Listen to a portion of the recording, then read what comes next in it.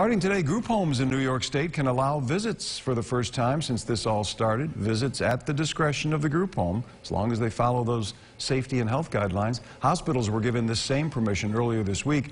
Nursing homes still to a higher risk. Their doors are closed to visitors. Lawmakers and health officials say much more preparation would have to be done before nursing homes could be open for visits again. On Wednesday of this week, the governor signed a bill that now requires residential health care facilities to come up with an annual pandemic emergency plan to be sent to the Department of Health. The bill had overwhelmingly passed the state legislature. The governor signed it, and it is now law. And